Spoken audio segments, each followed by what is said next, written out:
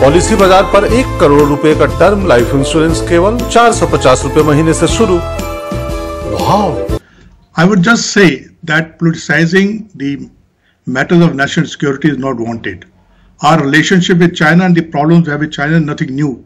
It started way back in 1950s and is carrying on.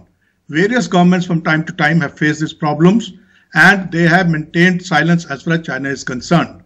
It is better that we fight China diplomatically and politically, but not make a hue and cry of it.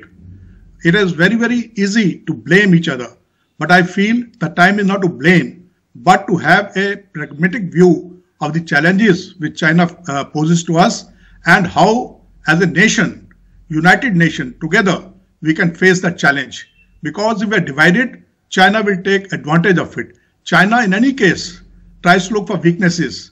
And if we have a weak polity at the center or in the country, the China will definitely take advantage of it.